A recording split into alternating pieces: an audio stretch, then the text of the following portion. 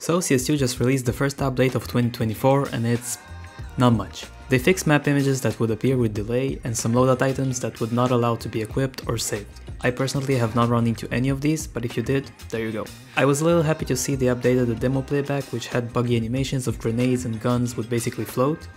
Grenades do seem to be normal now, but anything else is still very buggy and floating in the hands. On Anubis they adjusted the clipping on stairs, and on Ancient something about the grenade collision to the corner of this B-side pillar. Yeah.